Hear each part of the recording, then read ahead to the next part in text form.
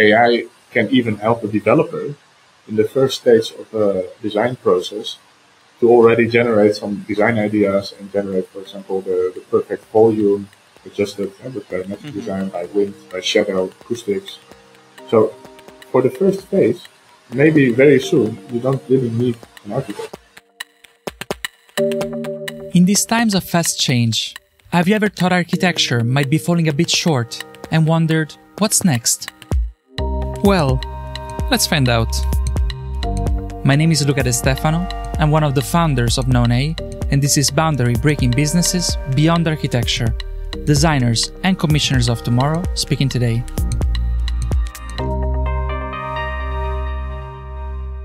Episode 9. Real Estate Crash Course. Hello everyone and welcome back at Beyond Architecture. Today, we talk about real estate. I mean, most of us know real estate developers are one of the main clients for architects, so it's important that we focus on understanding how their processes work, what they're looking for when it comes to working with architects, and what new opportunity might arise in the future. Our guest from today has been a real estate developer in the Netherlands for almost 10 years. He comes from a bachelor degree in architecture, and then for his master's he made a switch. So it's kind of interesting to see what's the story behind that. And besides that, he has been involved in major projects. Today he works in VORM, which is one of the largest real estate developers and operators and constructors of real estate projects in the Netherlands. So there is quite a big portfolio and expertise we can access through this conversation. Without further ado, we connect with Rotterdam, the Netherlands, because at Beyond Architecture, we talk with Derek van der Berg. Oh, one small note. Derek actually recorded in a meeting room next to a river, so you will hear a bit of humming, like a buzz going through. Yeah, just keep in mind, it's a river. We try to get it out of the way, but we managed to a certain extent. Well, welcome, Derek. Welcome at Beyond Architecture. How are you today? I'm great. I mean, I'm talking with you, so we didn't talk for a long time, so I'm great. Yeah, it's so nice to catch up. I'm actually using this podcast to reconnect with people that are doing interesting stuff and that I normally don't talk to. So it's turning out quite useful, I have to say. And well, we have to talk about the big R word, the real estate, which for many architects is a big mystery, sometimes an enemy, sometimes a great friend. An ugly word, huh? Yeah. But I feel there is a lot of prejudice towards real estate developers in general. So it could be very useful if we take a moment to explain a bit who is a real estate developer. What do you guys do? What type of projects you develop? And what's the role of architects in that? Yeah, that's a good question. Well, maybe to start, this is very interesting. I lately read a research that the real estate developer is the profession people in the Netherlands trust the least. Ooh.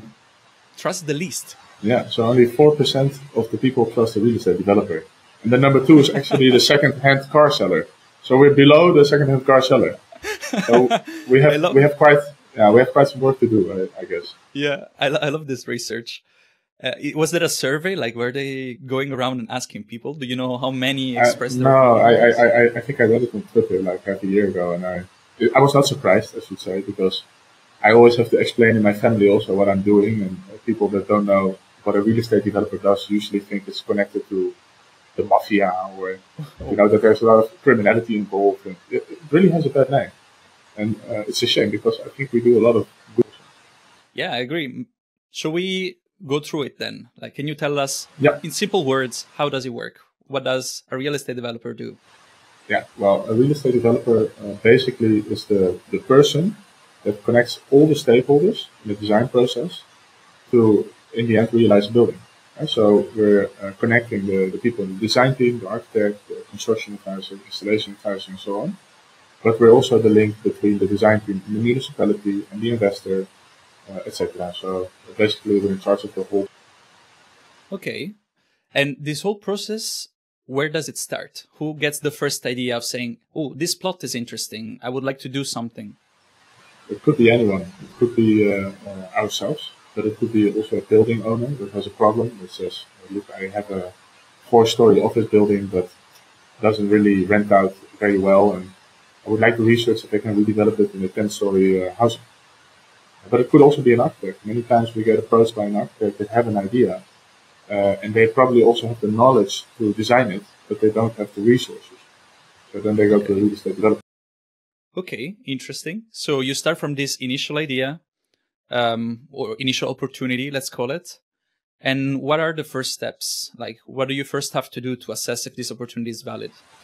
Well, normally it depends, of course, for everyone. Everyone does it in a different way, but I usually do a quick scan.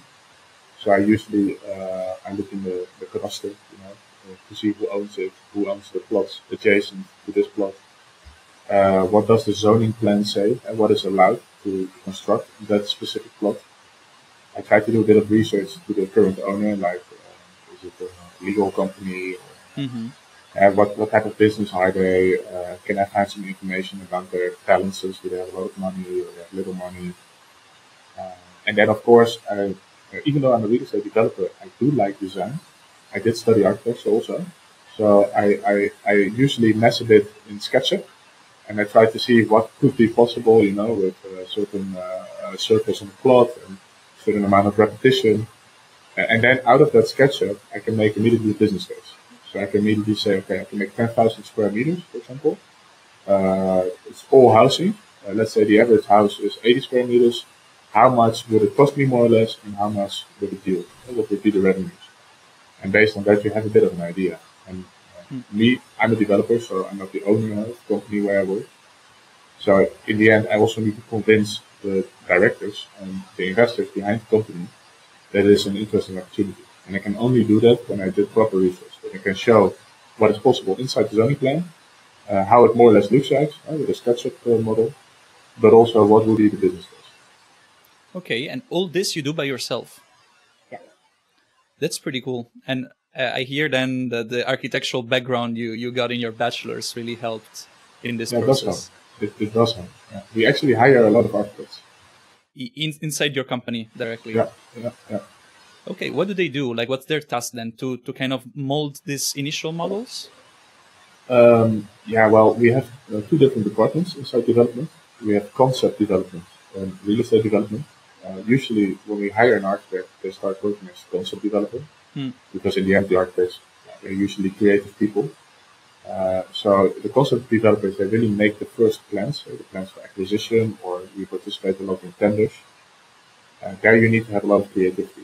Once we have the project, we acquire the project. So once we have it, it usually goes to the Department of Real Estate Development, and then the developer works it out completely until the realization and the finishing. Okay. Now I have to be very disciplined because there is already 3 different questions that I want to ask you at the same time, and I need to pick. Okay, let's stay personal for a second. Because you mentioned that sometimes you still have fun designing things around. Do you miss sometimes your architect kind of side? Like, would you like to be an architect for a day or something like that? I would only like to be an architect for a day if I would be the partner of it. I would not like to be, for example, the guy that enters and only can make floor plans. Yeah. Because in the end, the world of architecture is quite hierarchical, let's say like that. And when you enter, you usually start with a very limited scope. And I like big scope. That's why I'm a developer. I like doing the whole plan. So yeah, if I could be, for example, Remcoas for a day, I think it would be great fun because then you're in super interesting meetings. Everyone listens to you and your ideas. But if you are the one just making the floor plan and drawing lines, that would not be my thing. Yeah, I can imagine. I feel though, Dirk, that AI might soon wipe away all this type of jobs. Like, I have the feeling that if architects want to survive, especially after all the conversations we had in this podcast, I believe we might have to all have a bit of an helicopter view of what we do. We cannot be any more draftsman and a partner thinking, That's completely true. No, I actually think exactly the same because AI can even help a developer in the first stage of a design process to already generate some design ideas and generate, for example, the perfect volume adjusted with parametric design by wind, by shadow, acoustics. So for the first phase, maybe very soon, you don't really need an architect. But I think the added value of an architect is that it can work it out and it can be an ambassador of the idea.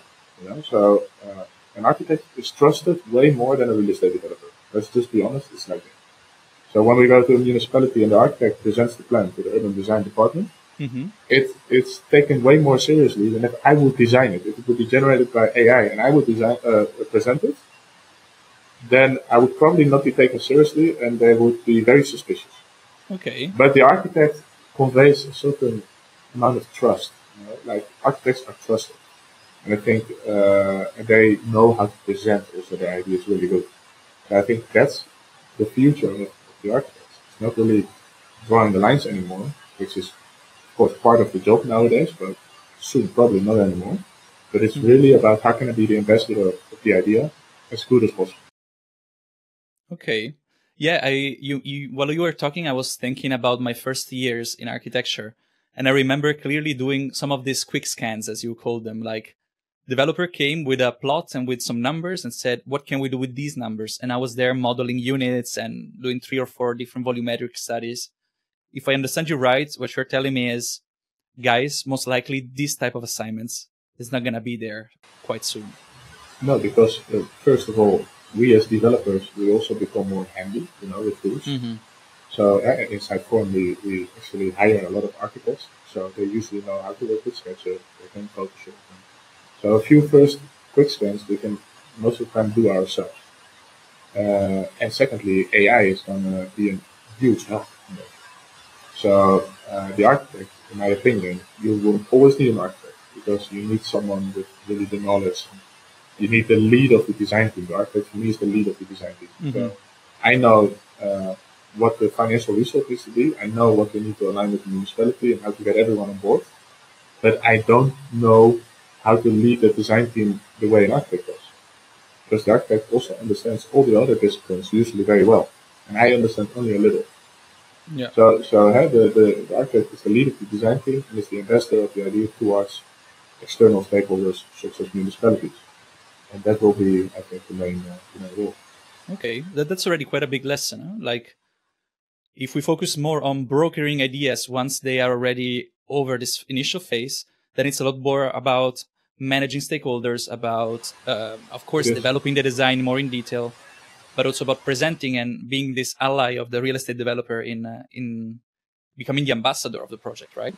Exactly. And I think nowadays in architecture, you see that only the partners take that role, or the managing architects, really the guys that are already quite high in the tree, let's say it like that. But I think even junior architects in the future will have to take that role. Maybe not with the amount of responsibility that a partner takes, obviously, but it will be their role because everything else will be automated. Yeah, makes sense. Going back to the process, just to make sure I understand everything right. So there is this initial phase, quick scan. And in this quick scan, you kind of get an assumption of how profitable or non-profitable this plot would be. Once you have something interesting, you go to your bosses and they give you green light to proceed with investing more effort and money in this type of project, correct? Yeah. So we have, but that's really related to our company at VORM. We have a quick scan. Once that gets a green light, we go into really the acquisition phase. Okay. It could be a tender. So a tender usually organized by municipalities, or it could be a one-to-one. So basically a building owner that wants to sell his plot or wants to do co-development with us. And usually we organize a time frame, let's say 3 months, in which we need to come to a deal. So either we get to a deal with the building owner or the tender simply finishes and we know if we want it or not. And inside those 2 or 3 months, we organize 3 moments. We call it bronze, silver, and gold. Okay. And during those 3 moments, I basically have to go to a direction to the investors to present the plan, to show where we're heading, what is at that moment the prognosed financial result. And during any of those 3 moments, they can basically cut the project and say, okay, it looks like this is going nowhere, so we're going to withdraw. Or they give the green light and we go to the next phase. We go to silver, and then they give the green light and we go to gold. And in gold, we always we make the final determination like, okay, this is the amount of money that we're going to pay for this building owner in order to buy the land or buy the building. Or this is the amount of money that we're going to offer the municipality, together with the whole plan that we made with the architect and the design team in the tender, in order to try to win the tender. Yeah. That's decided in there. Okay. And then it's just, of course, in the tender, it's just waiting and hoping that you're lucky. And that they consider your plan the best, and that your offer was also the best. Yeah. And if you're with the building owner, it's waiting to see if he accepts. Okay. And maybe it's good to clarify for the listeners, like the ones that are maybe a bit less experienced might not know, but a tender is basically a competition, except that next to the architectural design, there is also a financial bid from a real estate developer or an investor, so that the municipality evaluates both at the same time, right? Correct. Yeah. Usually, you have also tenders where they only look at the price, for example. Mm-hmm. Those are price tenders. Usually, we don't like participating in those because there's always some greater fool, let's say like that wants to pay more than you. So usually a tender consists of 70 or 80% quality. They look at architecture, they look at urbanism, sustainability, stakeholder management, those kind of things. And you need to write that down in the tender book, like 20 pages. And usually you have the 20% or 30% offer, also the price. So what are you willing to pay? And both factors determine your chances of winning. So you have you can get 80 points, for example, for your quality, 20 points for your price. Well, you maybe obtain 70 points for your quality, and your competitor obtains 65 points for quality. But your competitor has 20 points in the price, and you only 12. And then you still lose. You know? So it's usually both. And what I noticed here in the Netherlands, working, in this market as an urban designer, of course, is that there were quite a few very ambitious tenders that were really won over the quality scope. Like I think municipalities now are getting very ambitious on sustainability, social inclusiveness, and all these topics, right? Yeah, definitely. So every year the tender requirements, or the quality requirements in tenders become higher, which in one hand, of course, is cool, and it should be like that because we are advancing also as a society, we're advancing as a sector. So we should also try to put the bar every time a bit higher. On the other hand, the current market circumstances, so at the very high interest rates, that doesn't really allow an investor to get a mortgage or to get a loan from a bank. It's really very difficult to get money for projects. Construction prices are very high, and if on top of that, the quality requirements are also through the roof in terms of sustainability, in terms of architecture. It becomes very, very difficult to finally make a project feasible. Yeah, that's the big challenge that we have. Yeah, I noticed that's a bit also why there is this stigma over real estate developers. Like people perceive you as the bad guys because in the end you're the ones kind of constraining the scope of the project in the eyes of the architects. But truth to be told, it's also very hard to make these projects profitable. And I think in the Netherlands we went through quite a crisis in the last few months. That was probably part of the reason, right? Yeah, I think part of the reason why we have a bad name is because in our sector you have professional companies and you have less professional companies. The professional ones like VORM, we do everything by the book. We only draw within the lines. We will never break any rule, But you also have a lot of people that, for example, make a lot of money with the business. They sell their business for 200 million euro. And what are you going to invest your money in that? Once you sell your business. So what you usually see when people sell a business and have a lot of money, they invest in real estate. Yeah. Because you need to do something with that money. It needs to yield a return. Because otherwise it's just being eaten up by inflation year after year. So you see a lot of unprofessional stakeholders with a lot of money entering the real estate market every year. And they surround themselves sometimes also with, let's say not the most professional real estate developers or shady figures even. They're buying up buildings and they also want to develop or redevelop. But they don't have the knowledge, they don't really draw within the lines. They get into conflicts with municipalities. And that's a small percentage of the market, but it gives the rest a bad name. Okay. So I think that's where our bad name comes from. But to be very honest, there are a lot of professional companies nowadays. Like the market became over the last decade super professional. And yeah, most of the people working inside VORM have a university degree, have an architecture background, or a legal or financial background. So I think it's not completely fair, but it's something we have to do. Yeah. And going back to the process, Derek, so there is a first quick scan. The quick scan is done internally. Then you get a green light and you have these three phases, the bronze, silver, and gold, right? And already in this phase, you already have a budget to develop the project. So normally that's a stage where you have consultants, I guess. Yeah, well, we have a lot of in-house consultants. So Okay. VORM actually is a very big company. We have, let's say, 80 people working for concept development and real estate development. But we also have the construction part. So VORM can also construct. So, for example, if we want to make a cost calculation or a prognosis, what it would cost to realize our development, we can just walk into the department of construction and ask them, look, we have this idea more or less with this quality or ambition level, what would it cost in this location? And they can make an assessment. Okay. And so I assume also, because you were mentioning before that at this stage you might as well be participating into a tender, that would mean that you will still get probably an architect or a sustainability consultant on board. Are they all internal or are they also external? Now, those are usually external. So internally we have cost calculators, and we have also a fiscal person for fiscal organizations. But everyone else, so the whole design team, we usually contract for the project. Okay. So we contract an architect. That's usually the first one. Together with the architect, we take a look at what would be the ideal design team for this specific assignment.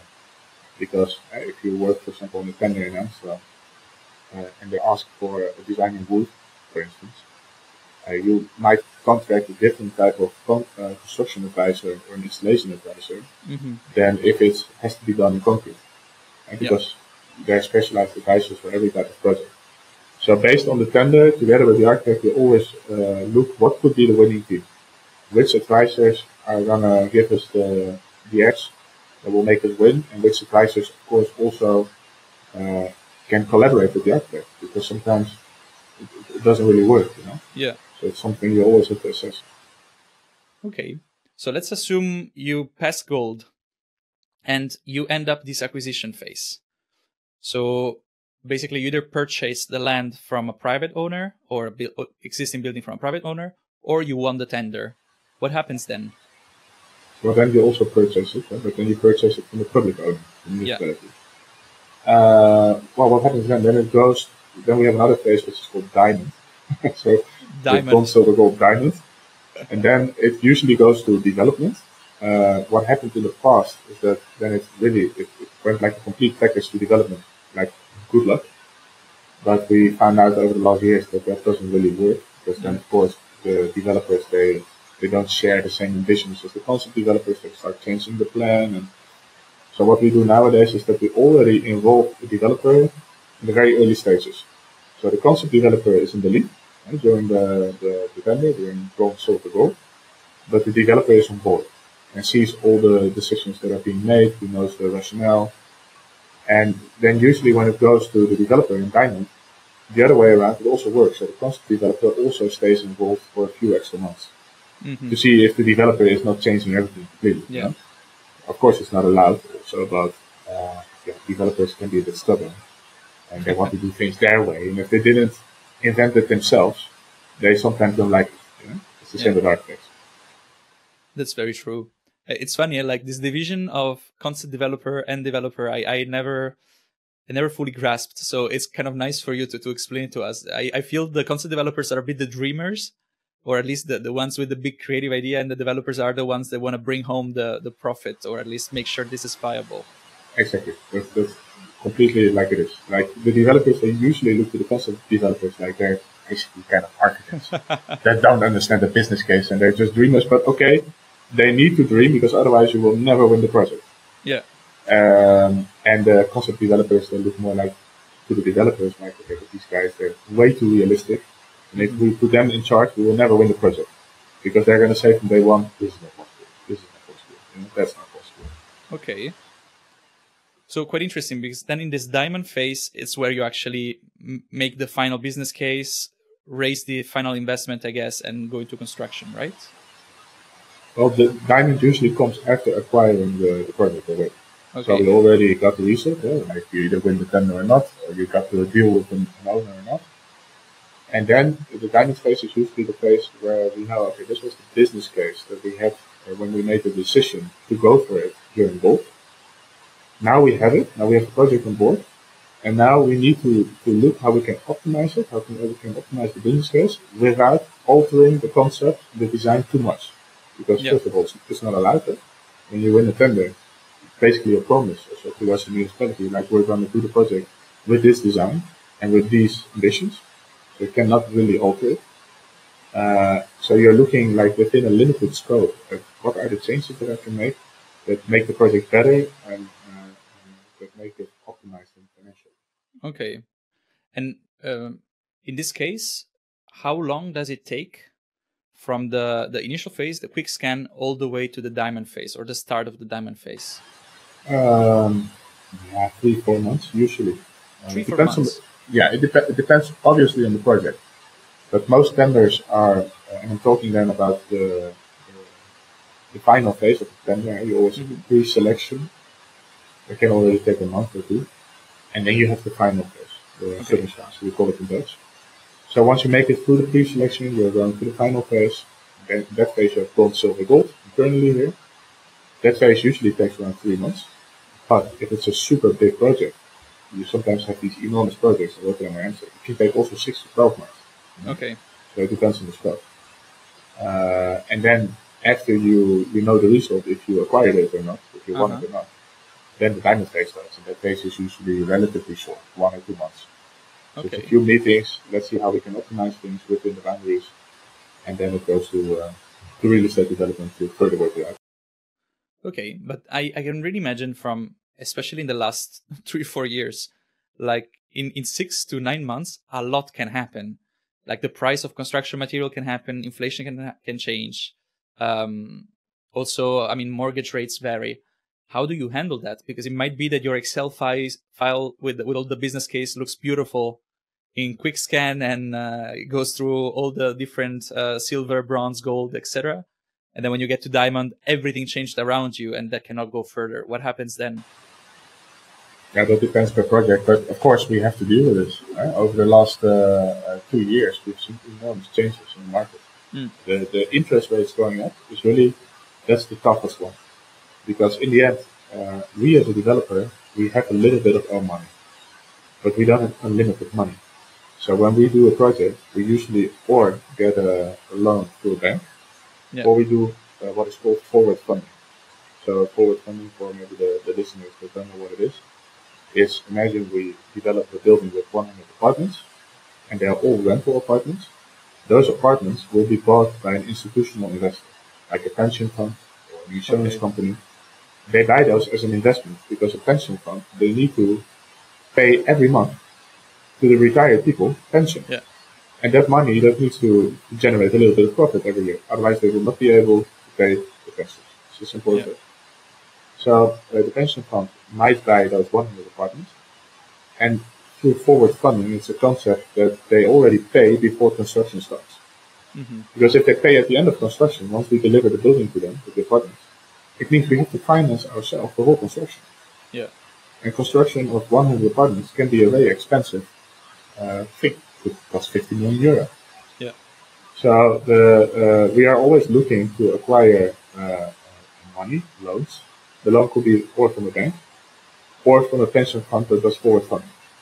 So when the pension fund or the insurance company does forward funding, what basically happens is that they are financing our construction during 2 or 3 years.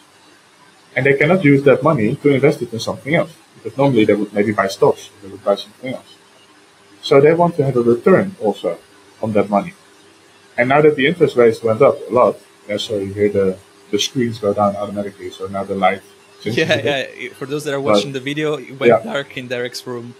Yeah, it went dark, but now it looks a bit lighter. So, okay. So they want some money, some return of that money, and now that the interest rates went up from basically 0 to 4 or 5%, and if you want to have a loan from a bank for a commercial project, it could be 6 to 7% even. Wow. Because they look at the Euribor and then they put on top a risk profile. Yeah, that's the same amount of interest that we have to pay to the pension fund. So it's also 6 to 7% during those years on the forward fund. So that makes it already more difficult because in the past we hardly paid interest. And now we pay over all those years an interest on top of those 50 or 100 million euros can be a lot of money. It makes the business case very more difficult.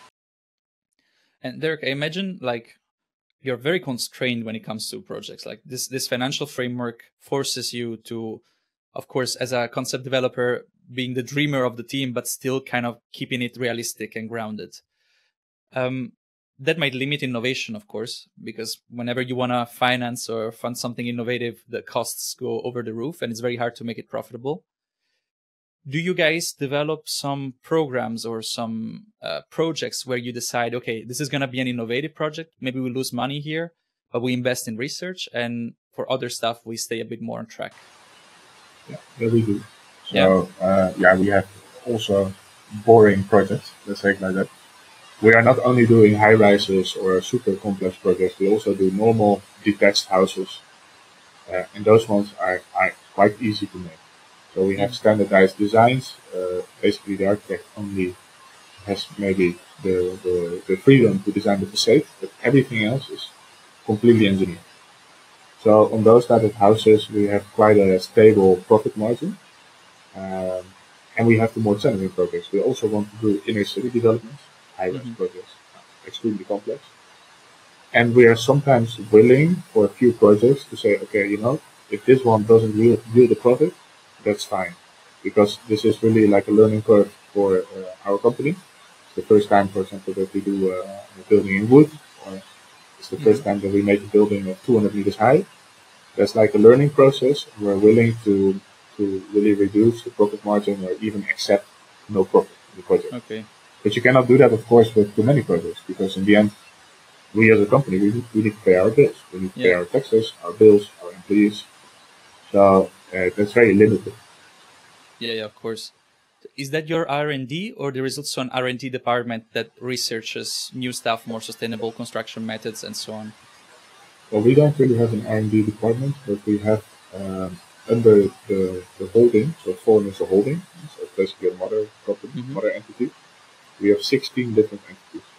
Okay. So we have an entity for development, for construction, for renovation, transformation, but we also have an innovation department nowadays. We have a wood VORM, it's called, so it's a department that really researches construction in wood. So every time that we come up with an innovation or with an idea, we try to create a new company under the mother company. Okay. And that new company then grows, then attracts more employees, grows, has new projects, and really works it out and has a certain budget, So we don't work with one R&D department. We work with different innovations that go their own way in different companies. But that's quite interesting. Also, because if you are the ones building projects at the end of the day, it's also quite useful that this type of innovation gets tested inside the company. Then it's expertise that you can directly implement. And how do architects play a role in that? Do you sometimes commission or collaborate with architects on innovation projects as well? Yeah, we do. So, for example, we have an entity which is called Boost, and it basically means a boost for the neighborhood. And what we do is that you have a lot of existing buildings in the Netherlands from the post-war period, so 1950s, 1960s, 1970s, usually social rent. And in those neighborhoods, the percentage of social rent is very high, and that creates certain exclusion problems. Kids, they stay in their own environment. They don't know kids, maybe with parents that are lawyers or architects or real estate developers. So they don't see the opportunities of the world, and they stay always inside that neighborhood, inside that environment, which offers little opportunity. So what we're trying to do is to mix those neighborhoods with other type of housing, occupied or mid-rent, so social rent. And with Boost, we do that by constructing on top of the existing buildings. Usually the construction allows 2 or 3 more stories. So the construction from those eras was quite strong, actually.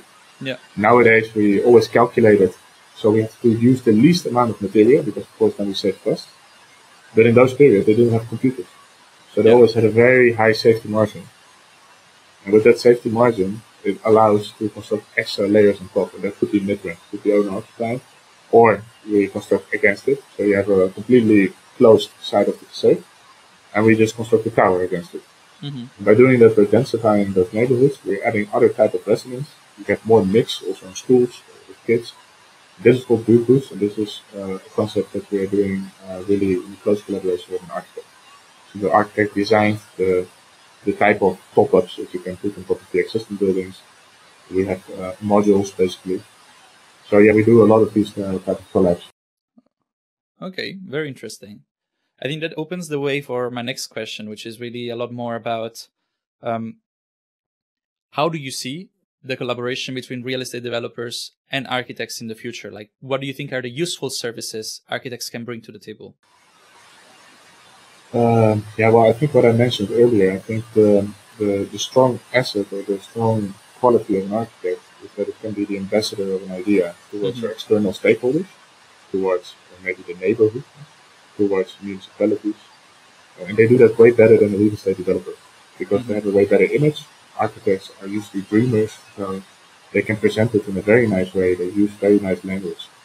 We real estate developers are in the end, that's what I said, we are generalists, we're not specialists. So we know a little bit of everything. But we cannot express, for example, the design and the project in such a way that an architect does. So the presenting and the stakeholder management is super important. It's really vital, I think, for an architect. And the architect, in my eyes, is also the extension of the developer that translates the ideas and the boundaries that the developer gives into an idea for the entire design team. Yeah. It's your partner in the design team that leads the rest of the pack. Let's say it like that. Yeah. I think that's the future role, the current role, but also the future role of an architect. And do you see big trends in the industry? Like, I make an example. We had our first episode with the president of the European Council of Architects, and they released a sector study where we basically went through each industry. Turns out that housing is the biggest of all services in the market. So far is that most of architectural services are put into design for housing projects. Yeah. Do you think, that's still the case? Is going to be the case in the coming 10 years? And besides that, if there is also more challenges or more opportunities coming up in the industry? I think it's still going to be the case. Because if you just look at demography, and I'm talking then especially for the Netherlands, the population of the Netherlands is growing fast. So the Netherlands has quite a high birth rate if you compare it, for example, to southern European countries like Portugal, Spain, Italy. Even though with only the birth rate, without immigration, the population would be declining, but just a little bit, not a lot. But we also have a lot of immigration. So we have, of course, political or war refugees, but that's only a small percentage because most people coming to the Netherlands, they really come to work. You have people that maybe work on the land or in the greenhouses. But you also have a lot of knowledge workers, a lot of experts. In any architecture firm, you know it, in the Netherlands, I think at least half of the employees come from different countries. They don't come from the Netherlands. Yeah. So, and all these people, they need housing. So we have an enormous shortage of housing in the Netherlands already at this moment. I think the current number is like we lack 300,000 or 400,000 houses. And if immigration stays this high, and we keep attracting people to come and work in the Netherlands because the demand is high, we're always looking for new people, then of course we also need to construct houses for those people. That's one. And then another trend that you see is that in the past, people used to work 5 days per week in the office. And now there are a lot of people, if I look at my own wife, for example, she goes only 2 days per week to the office. Yeah. And the rest she works from home, and all her colleagues do the same. So your home becomes more important even, because it's not only the place where you sleep or where you watch Netflix, but it's also the place where maybe you spend a lot of working hours. Right? So that's also a challenge for architects. How can you make the home in such a way that it can suit all those different purposes? So I think housing is vital. And you see, for example, office space, there is demand, but it's very little. Because you see actually a lot of office space being converted to housing. And the office spaces that are in demand are the new office spaces, the sustainable office spaces with big floors, a lot of greenery, very high energy levels. But all those old office buildings with bad energy levels, little daylight, they are not attractive anymore for tenants. So, the big challenge is in housing, definitely, for the coming decades. And if I hear you right, also building transformations could be an opportunity. Like, how do you handle these old buildings in the inner city rather than building new ones, right? Yeah, definitely, because in the end, converting an existing building into a different function is always more sustainable than just tearing it down and constructing something new. Unless, of course, the current building is very small and only has, let's say, 3 floors. And the new building that you're proposing there has 50 floors. Then, of course, it's a different story, and you can mix way more functions and way more people in a tiny plot. Yeah. But usually, I think it's crucial to always look what can I do with the existing building, and does it suit the transformation? And if so, then you should maybe opt. Okay. Derek, one last question. The same that I ask every guest when we wrap up the episode, and that is, what advice would you give to someone that is practicing architecture today or that is about to start a career in architecture? What would you tell them? This is maybe not what architects or future architects want to hear, but I would say only pursue a career in architecture if you really love it, if you have passion for it, and if you think you have talent. Because, for example, if I relate to myself, I also studied architecture. And I studied architecture because I wanted to become an architect. But I found out after 2 or 3 weeks in my studies that I was a terrible architect. I had sometimes good ideas, but I had no clue how to translate them to paper. And also I couldn't present it in such a good way as real good architects can. So I saw a lot of boys and girls that were way more talented than me. But I did like it. I like architecture and I like developing something. I like also the financial and the legal side. So I immediately thought, okay, what can I do that suits me a bit better, but I can still keep working in the sector? And in the end, that was real estate development. So if you study architecture and you don't really have the ultimate passion and you don't consider yourself super gifted or talented, then know that there are also a lot of other possibilities. You can be a real estate developer. You can work as an investment manager in real estate. There's so many different options, and you can still work in the sector, but never forget it.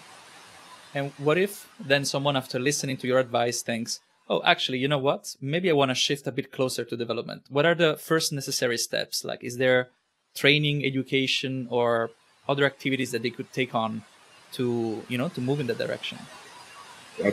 For sure, there are trainings, there are studies or courses. You have, for example, in the Netherlands, you have the NEPROM. That is, it's a course basically about real estate development. But I think the best would simply be to have interviews with development companies. You just go there, maybe call them and say, hey, are you looking for a real estate developer? I have a background in architecture, but I wouldn't mind trying to work as a real estate developer for a few years.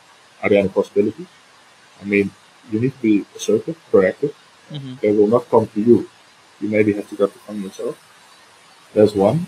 And two, you could also call a headhunter. I mean, nowadays, a lot of people, they get job offers. So they don't have to go to a company, they get job offers through a headhunter. So just call a headhunter and say, hey, I'm an architect, but actually I have proper financial knowledge. I know quite a bit about how it works. I would love to work in real estate development.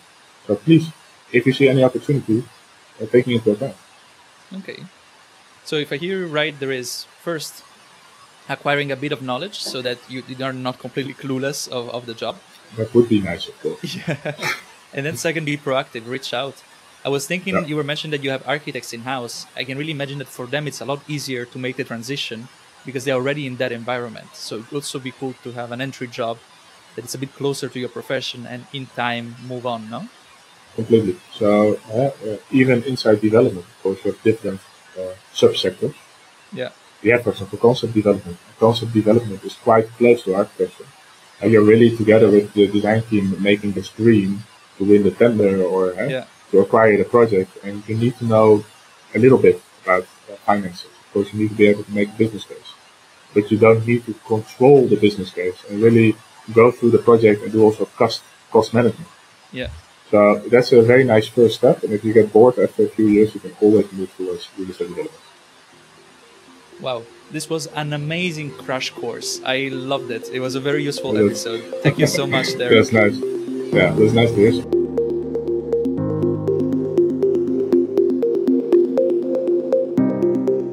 So we're back from our talk with Derek, and as the title promised, it was an amazing crash course on real estate. I really enjoyed. In every episode, we have this little tradition of taking a minute after every conversation to explore or brainstorm an idea for a boundary-breaking business model that architects could apply to their own practice. Here is the one from this week. The parametric architect.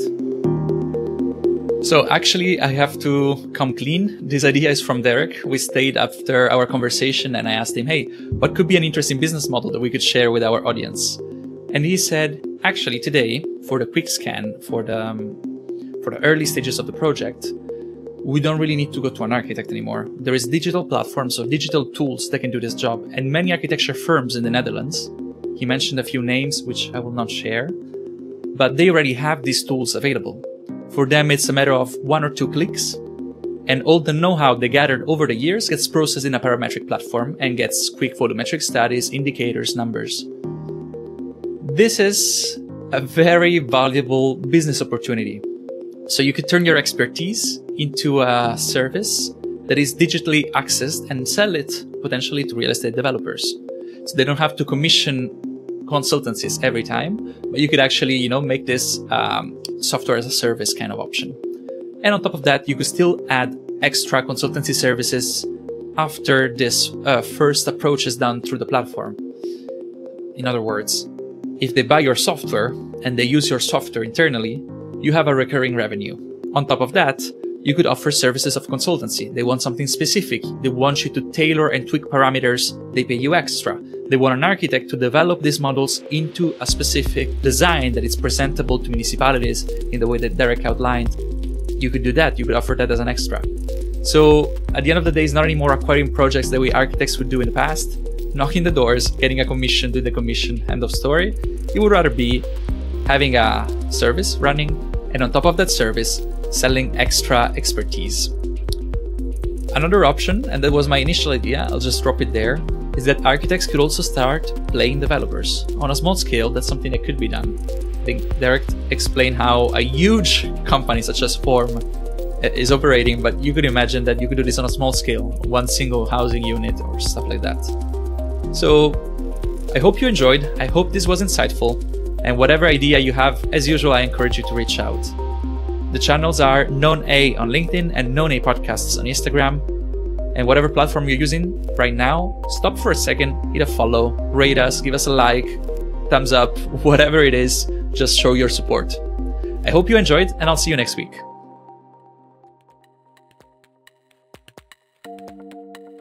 Beyond Architecture is a KnownA podcast.